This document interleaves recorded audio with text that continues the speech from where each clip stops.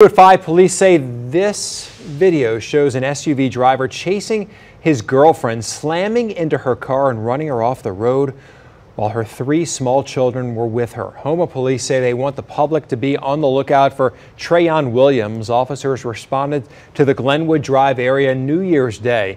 They say the victim escaped with her kids after a domestic dispute, but Williams chased her down and repeatedly tried to run her off the road. At one point, she crashed into a utility pole but kept going. Police say he continued to chase her and hit her car again, causing her to crash into a home with a family inside. Police say Williams escaped before they arrived. He's wanted on 9 counts of attempted second-degree murder, hit and run, aggravated criminal damage to property, and possession of marijuana. Bayou Region Crime Stoppers is offering a reward for tips that can help lead to his arrest.